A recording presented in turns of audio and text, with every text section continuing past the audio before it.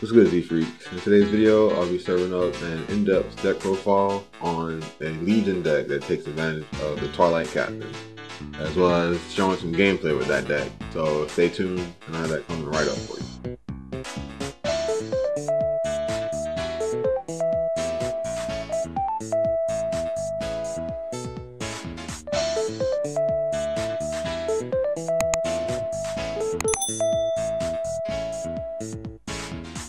Alright, Z-Freaks, welcome back. So I finally got time to showcase this Legion deck that I've been messing around with.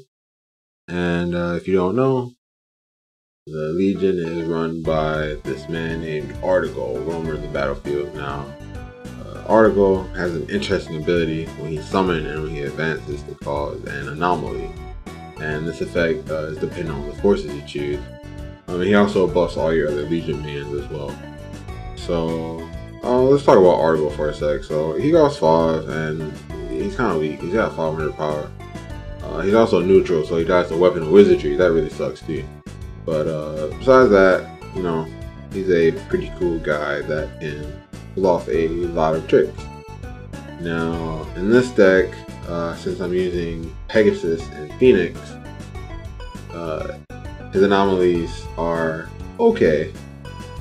He gains 300 power whenever I play a card because of Phoenix, and he'll gain 1 DP whenever another one of my minions moves, thanks to Pegasus. So he can get a lot of power and a lot of damage if I play my cards right. It's kind of, it's okay, but it's not that strong. But the reason why I'm using Pegasus and Phoenix is because of Lyca the Twilight Captain. Now, she's one of the new epics that was added in Glory on the 20th, and she has an ability when she's summoned and advancing that requires Article to be on your field or your base or your trash, and that gives your opponent a debuff, and that debuff increases the cost of magic that they use by 3 until the end of their turn. So if you have Article in play or anywhere beside your hand and deck, when she comes out, she can disrupt on your turn and your opponent's turn. So increasing the basic cost of their magic can probably set them behind if they're trying to do any plays that relied on that magic. Now, she also has another awesome ability. If your force is Phoenix and Pegasus, which is what we chose, then the next Legion minion that you summon from your hand will have its cost reduced to 0. Now, free stuff is always good in card games, so this is a really neat ability that she gets from retreating. And since we're using Pegasus, by the time she comes out, we'll have 2 movement. So you'll be able to use her when retreating and when advancing a skill, both in a turn. Now, what are we going to do with a card that costs 0? Well, with Article's Anomaly, granting him a lot of DP, we can attack twice by playing the Paladin of Zenonzard. He's got Swoop, and when he comes out, if you have Phoenix Force, not Sphinx. This card's messed up, and they still haven't fixed it. What's up with that, yo? Anyway, if you've got the Phoenix Force, you put one of your Avian or Legion minions in the active state when you summon them. So you can get your Article to a lot of DP with the Pegasus Force, attack with it, summon this guy, switch him back to active. Cool. Nice abilities, and along with Lyca increasing the cost of magic in your opponent's hand, it can get really difficult for them to counter those big swings. Now, so what else have we got in the deck here? We've got Pearl the Protector. This is, I guess, one of Article's buddies, and if you've got him anywhere, then he can destroy one of your opponent's minions when you play him. Also, he can't be selected as a target for your opponent's magic card effect, which actually is really nice. So, and like that, you got that decent remove spell there. And I'm using 1 copy of Lionheart, the Maelstrom Captain.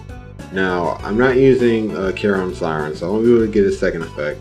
But I just have 1 copy of him in here, mainly as a removal.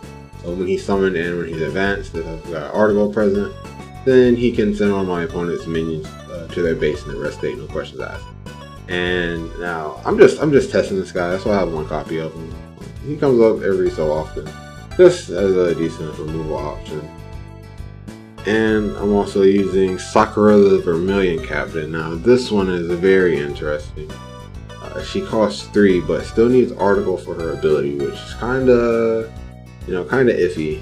It's kinda weird that you can't really play her until Article is out if you want to get any value. So I'm not using the appropriate forces for her, but I don't get the second effect. But when I summon or advance her, if Article is present, I increase my movement by 1. And now having all that extra movement is great because I can make my Article have a lot of DP, and I can also use that movement to use Lyca to increase the cost of magic and to reduce the cost of minions in my hand. So that's pretty much it for the Special Legion minions I'm using. You gotta shout out to Asuka because honestly, the deck won't work without her because she can search out Article. And we got 2 copies of the Stone Sphinx as well, who gains 2 DP if you have Article present. This card is really nice. If Article is on the field, this thing will be 600 power, 2 DP for 2 mana, which is really nice. I'm also testing Croc Shark. Now, I actually had 3 copies of Croc Shark in here because if you have the Pegasus Force, when you retreat him, you can give one of your Chimera or Legion minions 200 BP and 1 DP for the duration of the turn. And I thought that was really strong, but it just wasn't that effective. Especially with him only having 200 power, he's not able to defend against anything early on. So I actually replaced him with Stone Sphinx, and that's been working out really well for me. Actually, I'd probably replace the 1 Croc Shark with Stone Sphinx as well. But I like to have fun with a lot of different colored cards in my deck, so that's why I have the 1 copy of the Croc Shark. Now, another cool thing about Legion is they have magic in every color, and the colored mana cost of these cards can be paid by using mana belonging to the Legion class. So this costs 3 and it takes 2 red. I don't have any red mana. Okay, I have Sakura, but that's the only really red mana I have in the deck. So I can use Legion mana to pay for this card. And early game you have Armor Pecker. This is Legion, so I can use this card in my mana to pay for any of these 4 spells that I have here. Oops. So let's start off with Rock Launch. This one's just pretty basic, minus 300 VP to our opponent's minion, and this card's really good because it lets you draw a card after. So while the VP minus might not be that much, it deals it, so it doesn't stay until the end of the turn, and this card replaces itself. So I value this one pretty highly. I had 2 copies and I went up to 3 because it was so good. Gargantuan Gust is a great card, and this yellow mana can be paid with Legion mana. And this card does not target, and it will return the opponent's attacking minion to the hand. I've got 1 copy just as a failsafe against OTK decks. So if someone wants to bring some uninteractable one-shot combo against me, hopefully I'll have this in my hand, and I can bounce that minion back to their hand without targeting it. Draconic Disruption is very good. It only costs 1 colored mana, which is crazy, because for 3 mana you can put 2 of your opponent's minions and forces in the rest state. That effect is really nice for 3 mana, and especially since I can use Legion mana on that ability. 2 copies of this. If you want to optimize the deck, I'd probably run 3. At the end of the video, I'll show you an optimized version of this deck if you really want to test it out. And lastly, I'm using 1 copy of Sunken Ship. I like this. It kind of is good against decks that go wide, I guess. You don't really need this card, but you can set up for some interesting scenarios. It's also really good against Mask, which is still good. Even though Glory's out, green and blue Mask are still dominating. So this is really good against the 2-cost minions that you can't select them with your ability. Since this one doesn't target, you reduce the DP to 1, you don't even have to block. They won't morph because they won't deal damage. So I think I went over every card, every base minion except Balk. I'm using this because it's a good flash defensive option. For my first version of this deck, I was testing this, and I just did not have enough defensive spells. So I was just like, what's the point of Phoenix? I had to put something in here, and Alex doesn't quite do it. I don't really need the mana that bad, but this Valk has 300 power, which is a decent swoop power, minus 100 BP to your opponent's entire field. Pretty useful if you think about it, and it's got 1 DP, so it can attack as well. And if you summon this when you have Article out, it's kind of like your Article gaining 400 power, because it'll gain 300 due to Phoenix, and your opponent's minions will lose 100. So it's just a good combat trick if you ever need it. Now, you want to talk about Mer Soldier. So when I was testing this originally, I was like, the only base minion I had was Sheldon, and I'm like, I need some other kind of base minion. So I saw a game with try this one out, and it's pretty genius. Now, this will help you accelerate your mana quicker, because when you place it, you can put one of your minions from the field into your base, and it won't use your movement, and it'll even activate the when retreating abilities. So later in the game, you can use it on Lyca, and it'll shove her into your base, and you'll be able to play something for free without even using your movement. So this card is really nice. Also, I think we have kind of moved away from minions that can move, from base minions that can move. This minion can move from the base, and it has 1 DP. So it makes it easier to use launch earlier if I need to. And it feels better if someone breaks one of my forces to play this into my base rather than Sheldon. So I really like this card, and I really appreciate having this in the deck. And then Sheldon, the Navy Wizard, is always going to be OP. Foresight can really go nuts in this deck if you use it at the right time. Launch can really go nuts in this deck since we have a lot of when advancing abilities.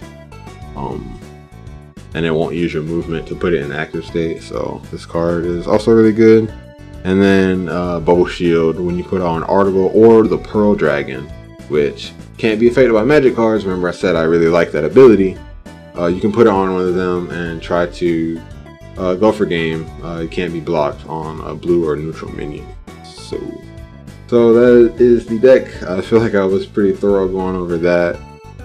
So I hope you all like the profile. Now I'm going to get into probably 2 replays because I had some really neat games that went really well. So I want to show off what the deck can do, and then I'll probably hop into a ranked game and see if I can win there. So let's go ahead and hop over to the replay. Alright, so now this replay is going to show the strength of Lyca and her when summon and when advancing ability that increases the cost of the opponent's magic in their hand. So we're playing against a Chiron deck, so I know that they use magic, and it's blue with the Jelly Girl, so yeah, they definitely want to take advantage of magic. But Lyca can pretty much make that harder for your opponent. So when you have Article out and you summon her, it increases the cost of your opponent's magic by 3. So it's going to make it really hard for them to defend. They use their Sheldon to get extra. They play a Sheldon and drew some more cards. Now I'm summoning Asuka to get Article from my deck. These Legion decks don't work without Article, so if you don't see Article, you're just kind of screwed. So thankfully we had the cards in our hand to be able to use 2 movement that turn to get extra mana. You wanna get as much mana as you can quickly. Now this deck can't really ramp that fast, but you know, you do what you can. Now they're doing their play with the Circus Dude to get that magical parade and draw a bunch of cards. So now it's on. Every time they play an artist, they're gonna play free magic. So it's gonna be fun. Go ahead and bring Article out. That sick animation on those swords is really cool. Moving the base, and then we're gonna launch out Asuka just to get another blue mana and have something out. We can't leave Article out because Weapon of Wizardry would just destroy him. Like, it's so unfair. Here comes Ellie for Ghostly Surprise. And I don't know why they hit Bubble Shield because they didn't attack. I know they were trying to get a token, but you know, I guess they're saving the Ghostly Surprise for my turn. But I got a surprise for their ass. Let's go. So we get an extra movement. We're gonna summon Lyca. move her to base, and advance her. So now, since we move her to base, we get to play a Legion minion for free. Move her to base again for another free Legion minion. Launch her out to disrupt my opponent more. Now check this out. We've summoned Lyca and advanced her twice. That increases the cost of magic in my opponent's hand by 9. They could try to defend against this, but it's no way. Not with their magic costing 9 more, they've only got 9 mana. So that goes to show the power of Lyca's when summon and when advancing ability. And her when retreating ability, because I played 2 Pearl Dragons for free that turn. To be honest, Sheldon's just OP. Sheldon is so good. So now they're trying to defend, but they just don't have it enough. So yeah, we definitely got game this turn. Boop, boop. And we're gonna summon him to restand our dragon and hit the bubble shield to make it unblockable and go for game. That was GG. Lyca was incredible that game. This one's also gonna kind of show the power of Lyca, to be honest. Now I remember this game. Ellie told me to send back Article. If you've only got 1 Article in your hand, don't send it back. Your deck cannot operate without Article. So make sure you have Article. Like if you have Asuka in your hand, it's okay to send Article back because you can search for it. But if you don't have a way to search for Article and you've only got 1 in your hand, then you need to keep it. Because like I said, if you don't have Article, your deck's just gonna do nothing. So alright, so it looks like we're playing against Blue Mask. Gonna do its typical attack my Phoenix. You know, whatever. But gonna ramp up a little bit, throw that Stone Sphinx. So I like that this guy's a lot stronger than the 2-cost Orleon, so they should be able to block. And now they're gonna do their, you know, extra movement launch to ramp, and that's gonna get them to 6 and 7 next turn, so they can transform into the Royal Sea Dragon. But we play the Mer Soldier to move to base. Now I got 6. Play Lyca, move into base. We can play Argo for free. Now I advance Lyca to once again increase the basic cost of magic cards in their hand. Make it harder to play weapon and wizardry against them. Sunken Ship was so good here because they equipped it with the gauntlet, so it couldn't be blocked. So I just lowered the DP to 0, so no more for you. Okay. Retreat her to play the Pearl Dragon for free. Advance her to increase the cost of magic. Now you can't weapon of wizardry because it costs 7 and you can't block either. So didn't have a swoop minion, so that was game there. Playing stuff for free is always good. Alright, let's go ahead and hop into a ranked game and hope you're not going against the tryhard deck. But this is kind of tier 2, it's a little difficult to win against like the top decks. Like oh, another Chiron deck, so Lyca should come in handy here.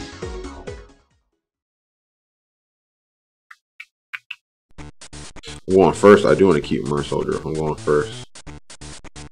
So I guess I can hold on to Lyca as well, just to make sure I have her. But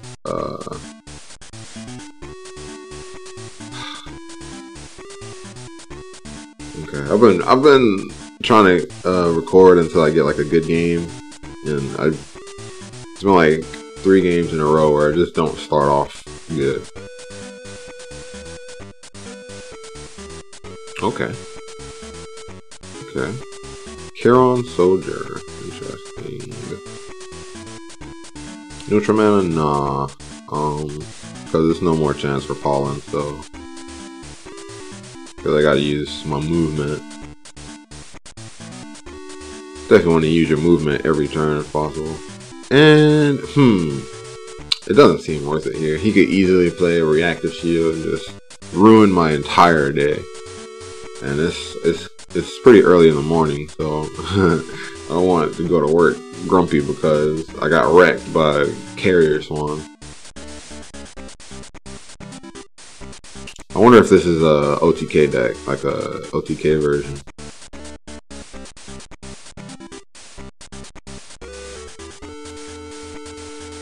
And the thing about these Legion cards, the low cost, it's just like they do absolutely nothing unless you have Article. And they don't want me to play this.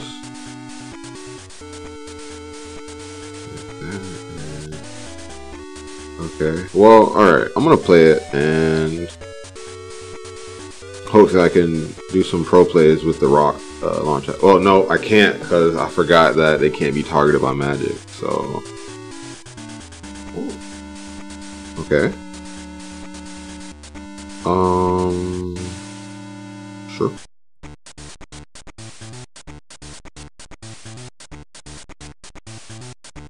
Okay. So here's like a play that you'll do. If I had a 1 cost, I could have done this a turn earlier because of Mer Soldier, but I just didn't draw any. So, yo, what is your problem? Okay. No, I'm not doing that. I'm summoning Article. And then I'm going to advance her. So now the magic costs more. It costs 3 more. Nah. He can still Obliteration Beam. So I'm gonna pass and well, yeah, because he can still Obliteration Beam. I don't like that. I'm gonna pass. Let's see how this goes. 6, here comes Ryusei. Okay, that's it. Alright, well. Oh, look, a 1 cost. Okay, Mer Soldier. Coming in clutch here. Moving her to the base. I ain't got no dang Legion in my hand to play, but it's all good. Why you want me to move Asuka out? I have this, which will help in the OTKing. I don't need to bring Asuka out, so check this out. Unless he has a swoop minion, then I'm screwed. 6 mana. He doesn't have Alex, does he? He won't have Alex, no way.